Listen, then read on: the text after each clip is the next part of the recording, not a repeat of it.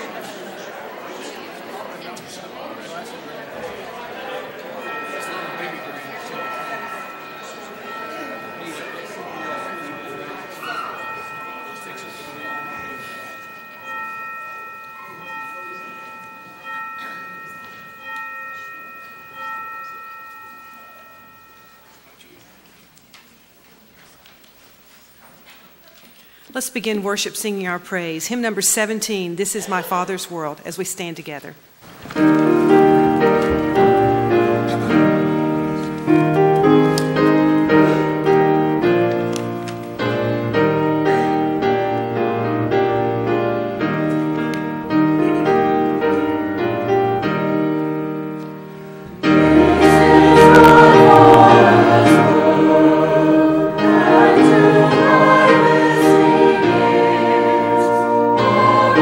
True sings and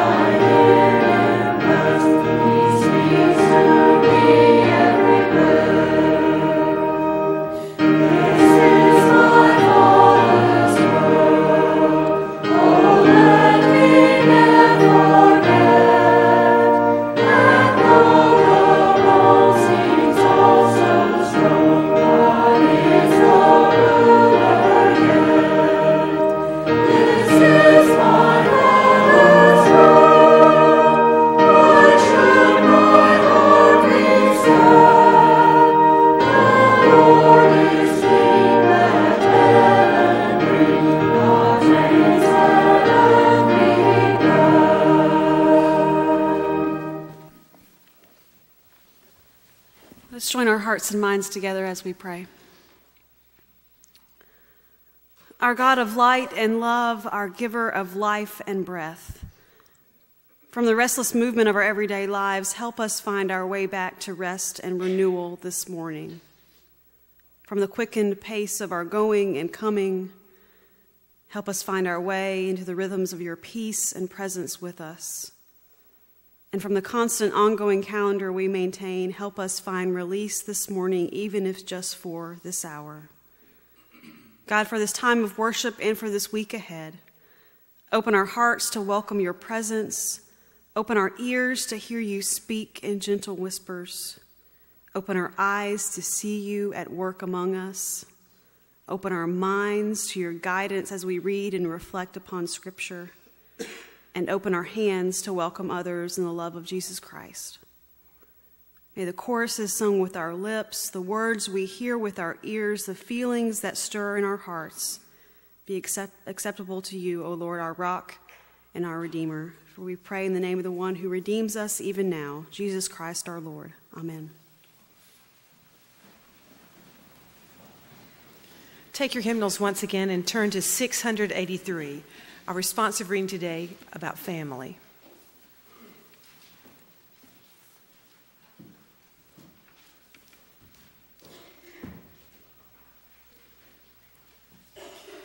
Who is our family? We are family by heritage, by community, by humanity. Who is our sister? Who is our brother? We are brothers and sisters of all for whom Christ died.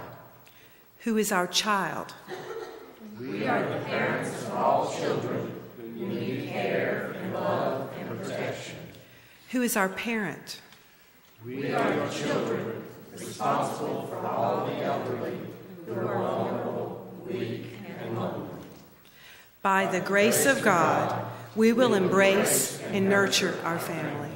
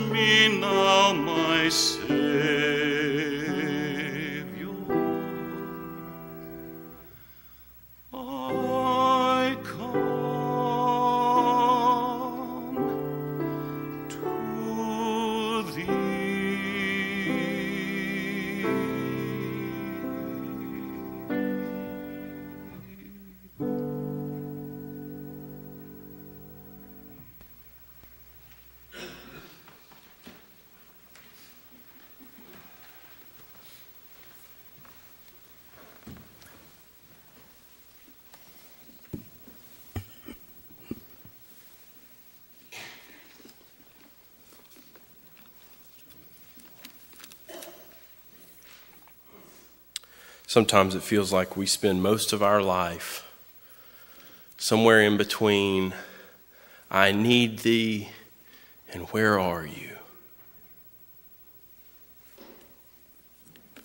I think that's where the people of God were, the Israelites, when they were scattered in exile. Where are you, God? We need you. Hear these words from the prophet Isaiah, chapter 40, beginning with verse 27.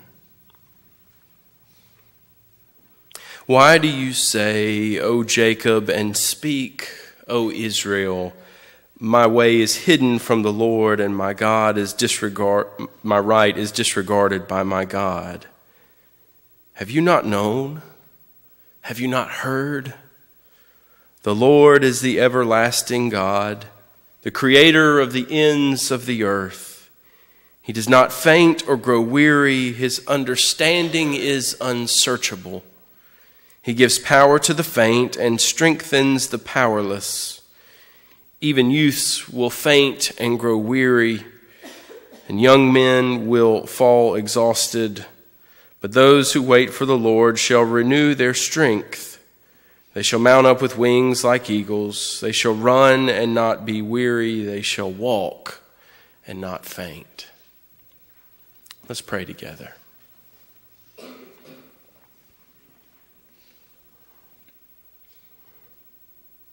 Emmanuel, Most Holy One, Creator God,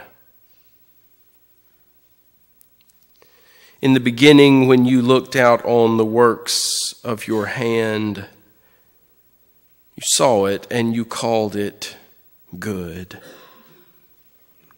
What an affirmation. What an encouragement.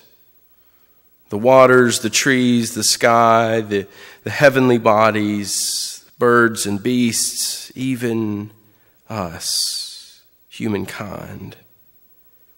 Good. And that you desire relationship with us. That is good. Yet there are those of us in these moments, in this time, there are those who cannot see, who cannot hear, who cannot speak, who cannot call life good. Perhaps it is because death's sting still lingers. The dirt is still on our shoes from standing by the graveside. For some of us, the smell of hospital halls and bedsides still lingers. There are those who are drowning in schedules and work and school. There are those who sit in the midst of broken families trying to put together the pieces. There are those who have lost jobs, who are hungry for work, for ways to support their families. There are those caught up in the chains of addiction. There are so many who cannot call life good. God, we carry anger and frustration and hurt, depression, worry, anxiety. We see images of tragedy, of loss of life, of people taking advantage of others. God, there are so many ways that we ask each day, where are you, O God? When will peace come? When can we find rest? When will we have enough strength? Oh, Abba, Father, we are here. Our hearts are tired. Our eyes grow weary. We need to experience you.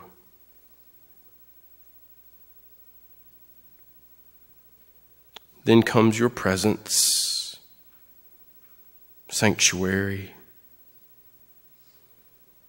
Then comes your eyes, hope.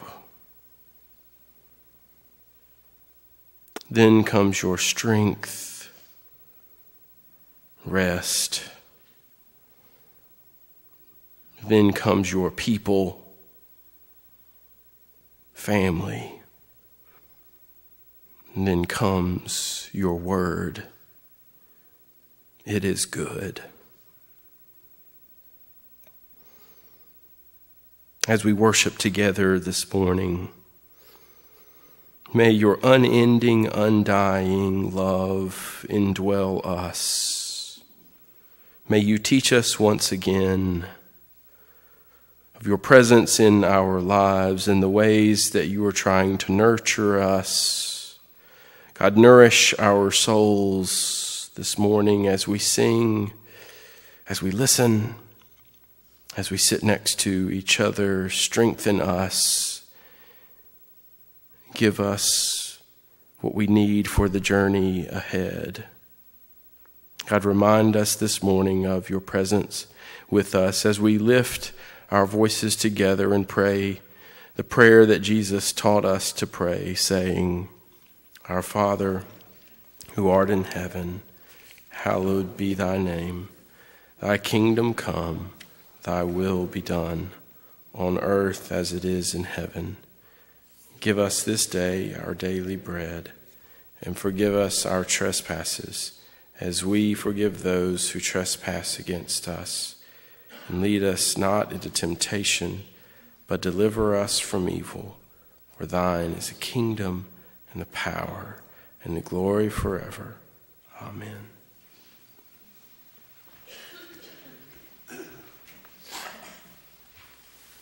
At this time, all of our children are invited to the front for children's time.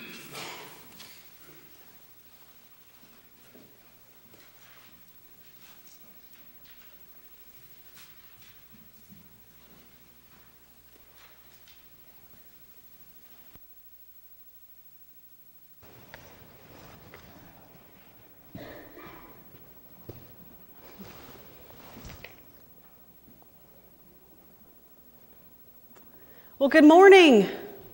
Does anyone know what is coming up on Tuesday? Valentine's Day, February 14th, Valentine's Day. Does anyone plan to give any Valentines out, maybe to friends or family member? I am at my class. You are at your class? Yeah. Me too. All right, wonderful. You know, it's one way that we can show the people that we care about how much we care about them, how much we love them, whether it's friends at school or family members at home. It's a good day to tell those around us that we love them, that we care about them. Have you ever stopped to think about how much God loves you? What if God could send us a Valentine? I wonder what that would say. I brought a story with me today that I want to share with you, and it's about how much God loves us. It's called God Loves Me More Than That. How much love does God have for me? More than the letters between A and Z. More than the bumbles in a bumblebee, God loves me more than that. Tell me, please, is the Lord's love higher than the moon in a starless sky? Higher than a space shuttle flying by, God loves me higher than that. Just how deep is God's love for me? Deeper than a treasure chest beneath the sea. Deeper than a wishing well could ever be, God loves me deeper than that. Tell me, please, is the Lord's love wide? Wider than a semi-truck from side to side? Wider than prairies where cowboys ride? God loves me wider than that. Just how much does the Lord's love weigh? More than elephants munching hay? More than hippos on a rainy day? God loves me bigger than that. Tell me, please, is the Lord's love loud, louder than the cheering of a football crowd? Louder than the thundering, rumbling, storm-charged cloud? God loves me louder than that. Is God's love soft, won't you tell me, please? Softer than the sigh of a summer breeze? Much, much softer than a kitten's sneeze. God loves me softer than that. Lord, it's great to be loved by you. Hope you know that I love you too. Nice to know that my whole life through, God loves me more than that. God's love for us is high and long and wide and deep and soft and loud. God loves us so much. Let's pray and thank God for that. God, we thank you for your love for us, and we thank you for this opportunity this week to tell those around us how much we love them. In Jesus' name, amen.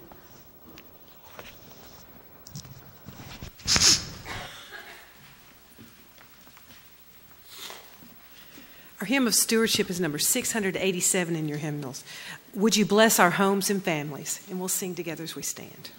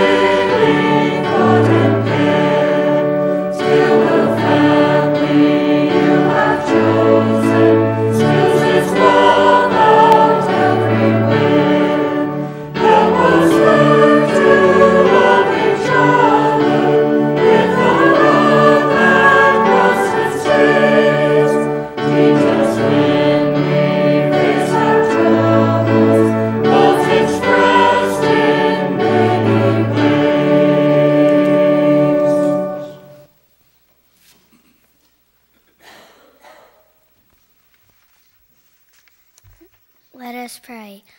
Lord, thank you for this day. Thank you for your many blessings. Thank you for my church, family, and friends.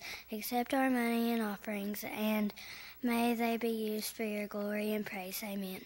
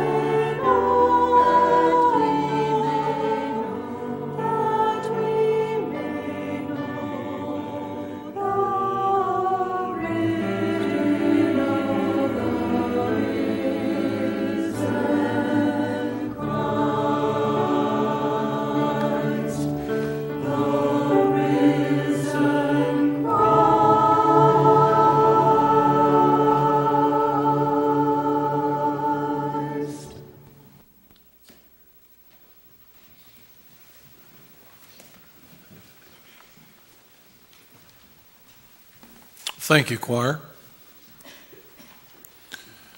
Thank you to your church and congregation for permitting me this opportunity to be with you. I grew up in a small town in southern Illinois, a small mining town, and about 300 miles from Chicago. And although it's 200 miles from where I live in Louisville to Middlesboro, I feel like I'm coming back home. I feel like when I drove into town and saw the malls and the Walmart, it felt like home again to me. Even in southern Illinois, we have the knobs and the hills not quite as pronounced as here. It's good to be with you. And I appreciate the opportunity of your inviting me to come and be with you. It's my privilege, and I don't take it lightly. I've spent my life since I left computing engineering and engineering and went to seminary, trying to look at what makes Christian families Christian and how can we build Christian families. By definition, I'm talking about our relationships, actually. Our Christian family might be father, mother, and two children. It's more likely for most of us that our family includes in-laws, outlaws, relatives, friends, people who live next door. Some of my dearest family members are the elderly couple who live next door to me and have no children in town.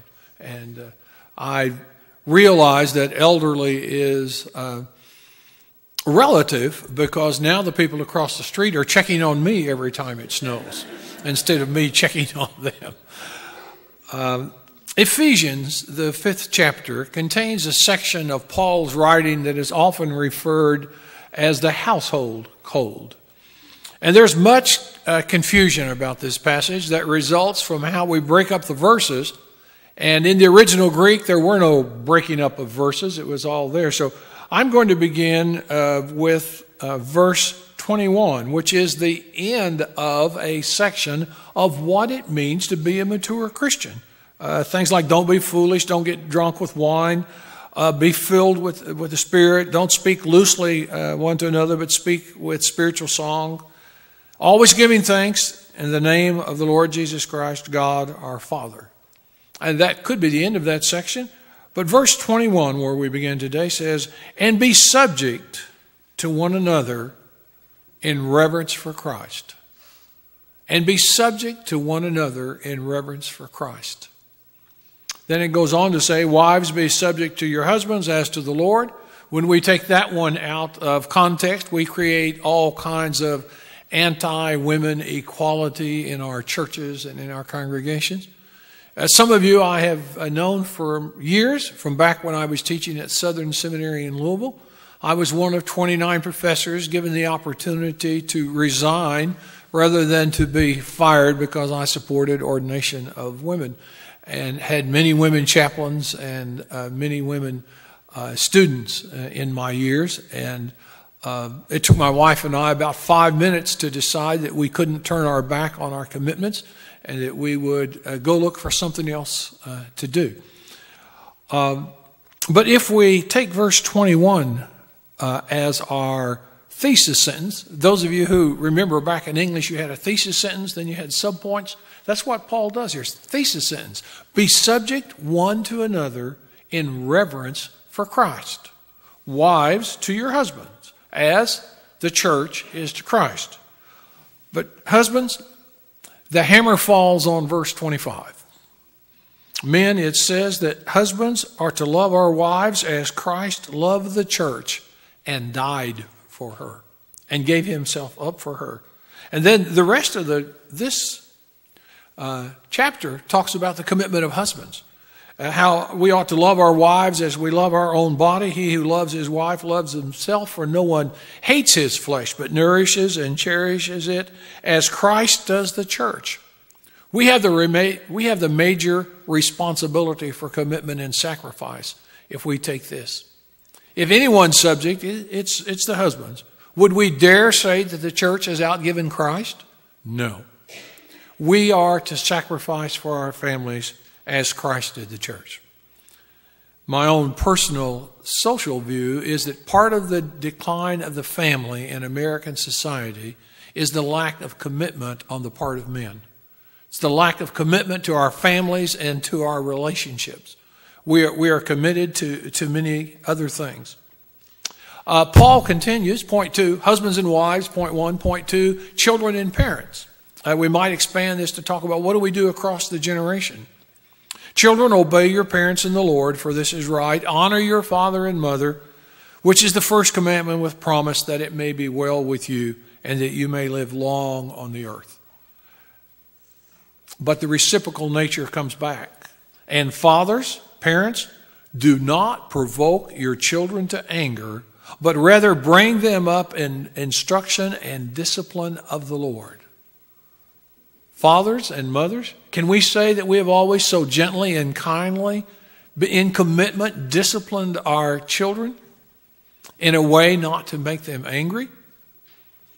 And then it talks about the larger family, the family of God, our churches, in verses 5 through 9, as it talks about even masters and slaves. It's point 3 under his thesis sentence, be submitted one to another. Even masters and slaves ought to have this type of mutual commitment to each other. Mutual commitment to each other. I'm going to suggest to you that the cost of the Christian family is so high. Although most of us long and pant for a Christian family, for Christian relationships, to live in a Christian community, to have the peace and the love of God in our church, that we simply aren't willing to pay the price. It costs too much on our part. Now, I'm willing for you and you and you and you and the choir to pay the price, but I would like a bargain myself. I'd like a little more blessing than I have to put in. I would like a little more investment. I want to get on the ground floor of some stock option where I put in just a couple $100 and become a millionaire when it comes to relationships. I would like my family to put me at the center and they live around me. Most of us kind of secretly have a little bit too much ego to really be good family members. The cost of a Christian family. 3 things. Number 1 comes from this passage, Christ-like commitment to each other. A Christ-like commitment that says, I'm going to put you before me when the going gets tough. Now, many of you do this. Many of you have already lived lives sacrificing for your children, for your children's education. When the food came to the table, if you were in short times, you pretended you weren't very hungry. Some of you gave time and energy that your family will never know about. And I suspect, Pastor, that this church has some members like that. You have some behind-the-scene members who are taking care of things, who are making things happen, who are committed and sacrificing. That's what it takes to have a Christian family. And the same in your community. You need community leaders. You need people to step up, to create children's programs, to create youth recreation programs, to create opportunities for children's choir and children's essays in school. You need some people to step up and be committed for these things to happen. If you want that kind of community, that kind of church, that kind of family, the first price that we pay is a Christ-like commitment to each other. As I often do when I go into a new community, picked up a newspaper and read through Saturday's paper for you. I don't know, is it Al Early who writes a column in the Saturday paper? Is he a regular? Anyway, he wrote an article reviewing a book by Dr. Emerson Eggrichs. That's an interesting name, and Eggrichs, Eggrichs.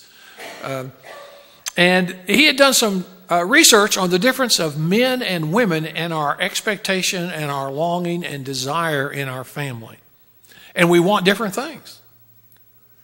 70% of the women didn't care if their husband respected them or not, if he loved them. If he loved them. 70% of the men said they were not as concerned of whether or not their wife loved them or not, if she respected them. If she respected. Now, he says that a lot of our squabbles in the family could be settled if we just realized those differences. By the way, I would suggest that we stand at a good time to express our commitment on Tuesday. Send a lot of Valentines. Make some Valentines. Send some Valentines to some people in this congregation who maybe like my wife and I are the only two relatives we have in the state of Kentucky. When we see children and grandchildren at church, our heart aches because ours are in Waco, Texas, and Kansas City, Kansas, and soon to be Nashville, Tennessee. Find some people who aren't as connected with biological family and send them a Valentine, or go up and shake their hand and tell them what they mean to you. But also find some people, or find a way at Valentine's Day to say to the people that you've respected from a distance, do you know I respect you? I've noticed what you do. I've noticed that in our business meetings, you bring a Christian way of looking at things. You bring a peaceful way. You bring a sanity. You bring insight. You bring knowledge. Whatever it is you bring.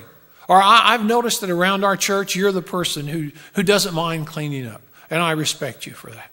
Take it as a time to give some respect and to voice your commitment to each other. A Christ-like commitment in our relationships is the first cost of Christian marriage.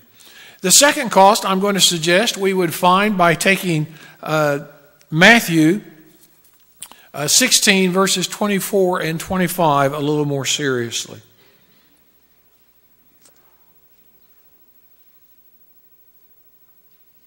Those who try to find themselves will lose themselves, but those who lose themselves for Christ's sake will surely find themselves.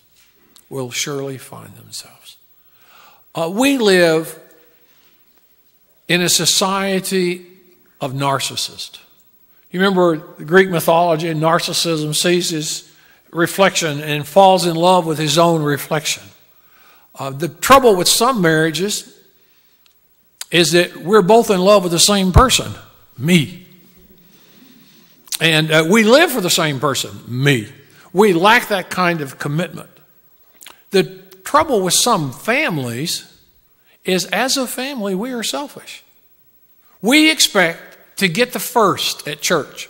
We expect the recognition with minimum commitment. We expect at school that our kids will be favorites. We expect in business we'll get the breaks. We expect to go to the front of the line and have people serve us. Because after all, a little bit of a secret that I know that you don't know, I'm the center of the universe. I'm all that matters. I'm what counts. My friend Dr. Ed Thornton, who taught psychology of religion with me for a number of years, said that the one thing the Christian faith and the Jewish faith have tried to teach is discipline of our ego. That we don't live for ourselves, folks. If we do, we wind up like our pop idols. Can you imagine having to suffer like Michael Jackson suffered when he finally got to be the center of what he wanted to be the center of? I don't care if you're climbing the entertainment ladder, if you're climbing the athletic ladder, if you're climbing the ladder of business success, educational success, wherever it is, when you get there, you're going to find out it's not the meaning of life. Those who try to find themselves by climbing ladders are surely going to lose themselves. Most of us even have our ladder on the wrong wall anyway. We're just in trouble and don't know it. We are spending our time and energy. We are spending our resources and our lives chasing after the wrong things. Those who want to find themselves must lose themselves, not for any reason, but for the same reason we make a commitment to each other, in reverence for Christ. If Christ is central in our lives, then we make the commitment to each other, and we make the commitment to all others. If we want to have Christian families and Christian relationships, then we lose ourselves for Christ's sake. We lose ourselves serving others, not so it'll help our business grow, so it'll help us look better, but for Christ's sake.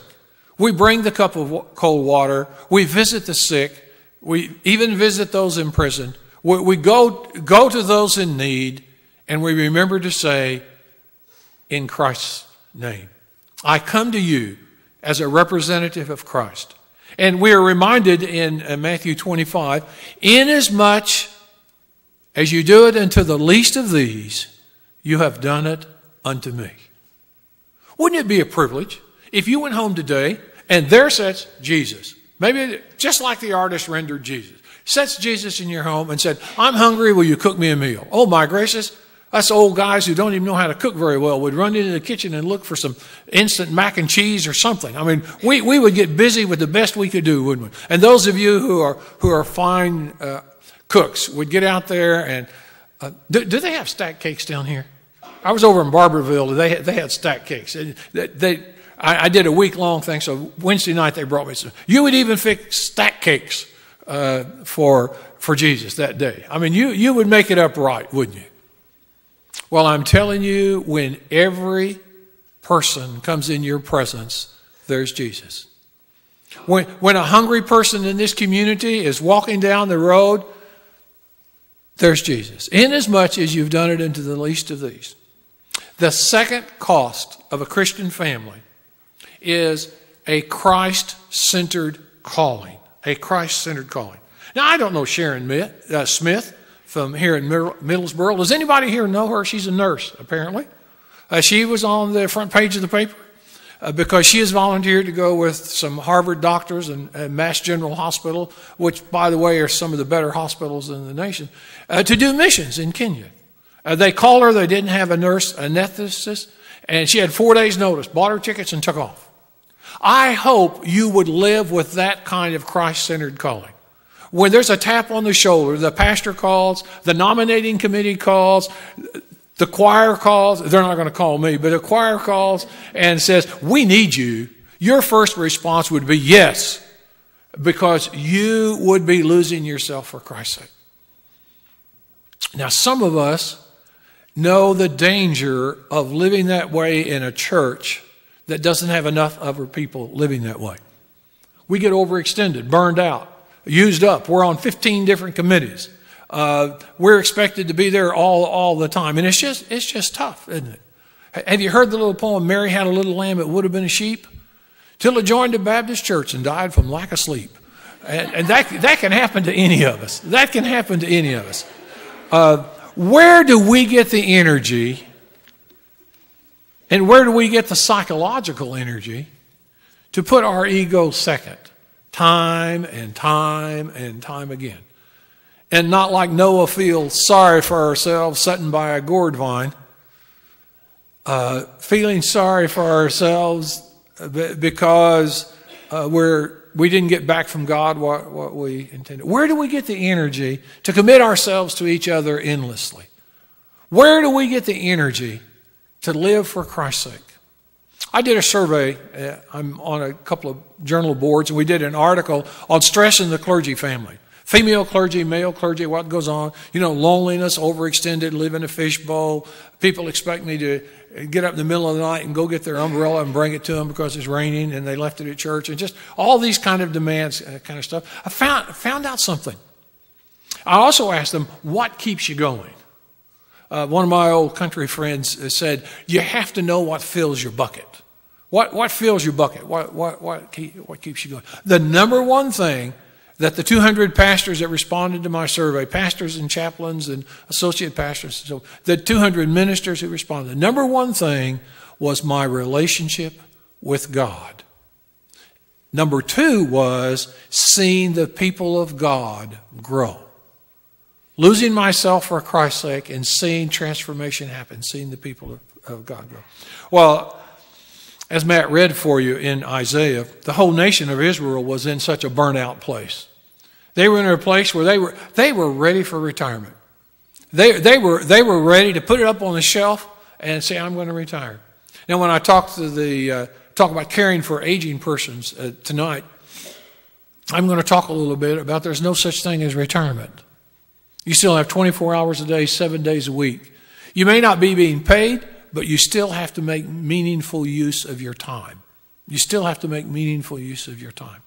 Our country needs to make meaningful use of their existence. Your church needs to make meaningful use of who you are. And if you're going to do that by serving others, you're going to run out of gas. You're going to be out of energy. And you're going to be like the nation Israel crying out, God, where are you? Well, I remind you the words of the prophet. Have you not heard? Didn't you know, folks? The prophet would say. God doesn't grow weary. The energy of God doesn't run out. Christ isn't bankrupt. God gives strength to the weary. And to those who lack strength, God increases their power. Youth will grow weary and tired. Vigorous young men will stumble badly, but those who wait upon the Lord, those who find their strength in God, will gain new strength. And then the passage that's been captured by so many photographers and artists, we will mount up like an eagle, with wings as an eagle, catching the power of God to sustain us, not our own power. We'll run and not get tired. We'll walk and not be weary. Well, as I turn to your newspaper, Ronnie McBrayer had a column that talked about the difficulty in finding inner peace. Now, I don't know him. Do you all know him? Apparently, some of this, you know. He claims to be ADD. Now, those of us who are ADD have trouble with those of you who enjoy your quiet time. I mean, when I sit down for quiet time, I say, remember that squirrel? You know, look over there. You know, sometimes it's hard for me to get through the Lord's Prayer without remembering that I didn't do something. It's just really, really difficult. What I'm asking you to do, if you want to have a Christian family, is pay the price of being Christ-centered and God-centered. You have to spend time and energy drawing upon the power of God. Prayer, Bible study, singing. But for me, I sometimes just can't sit down and do that. So I do it walking through the woods. I do it walking down a trail. Sometimes, I think I'd make a good Catholic. If I had my rosary to twitch like this, it'd take care of it, then my brain could focus on what I'm trying to pray about. Whoever you are, we're not asking that your personality suddenly become that of a monk. Maybe you can't handle solitude. However you live and however you approach God, if you want a Christian family, if you want a Christian family of God, if you want a Christian community in the wider world, in addition to your commitments to each other, in addition to your finding a calling and finding a purpose, you have to stay centered in God in your faith. Now, I have disappointing news for you.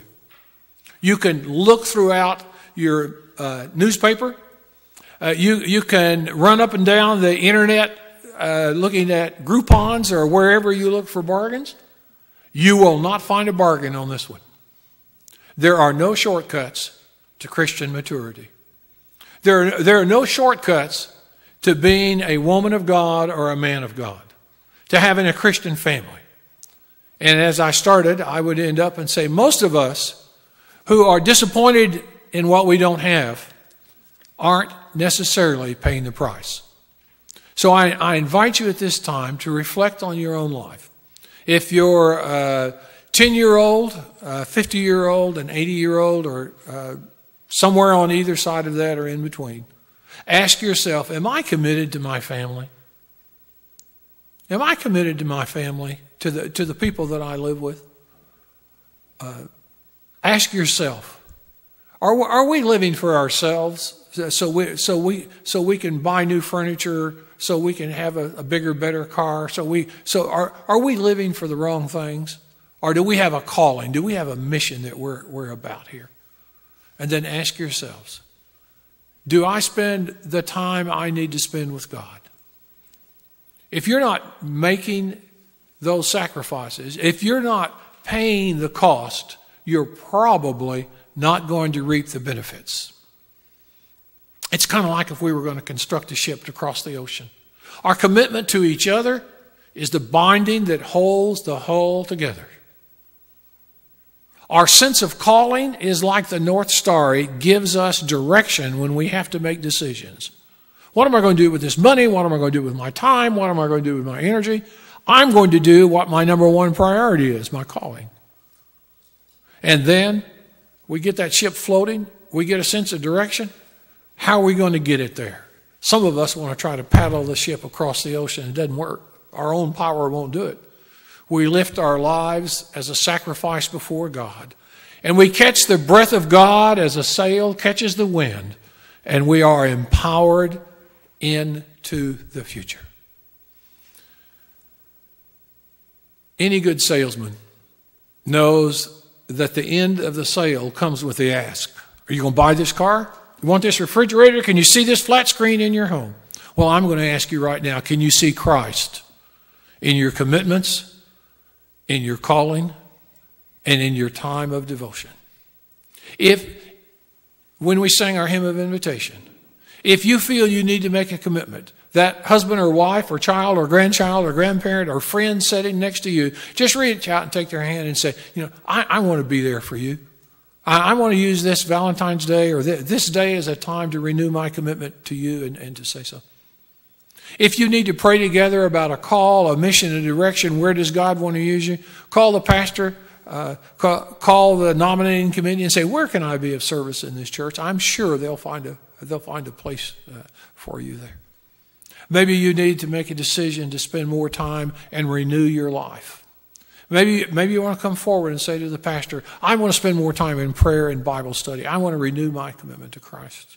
Some of you may want to say, I've been thinking about full-time Christian service. You can come and do that. And if there are those present who have not made a commitment to Christ and you're not a Christian, we invite you to come and take that first step and accept Christ as your personal Savior. Your pastor will be here with you as we sing together hymn number 246, The Church's One Foundation. Won't you come?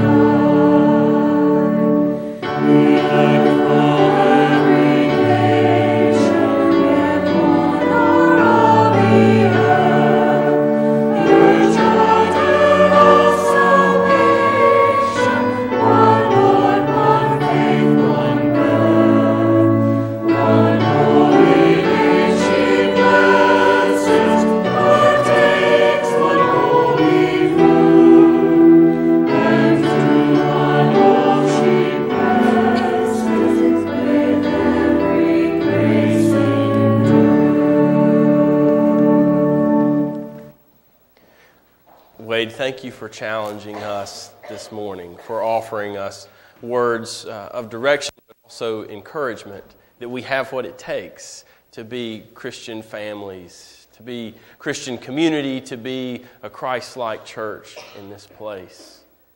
And that happens because, brothers and sisters, Christ is in you. Christ goes before you and behind you. Christ is to your left and to your right. Christ undergirds you, is in the words that you speak and the presence that you offer. Go and walk that difficult road of being Christ to the people that you meet. Amen and amen.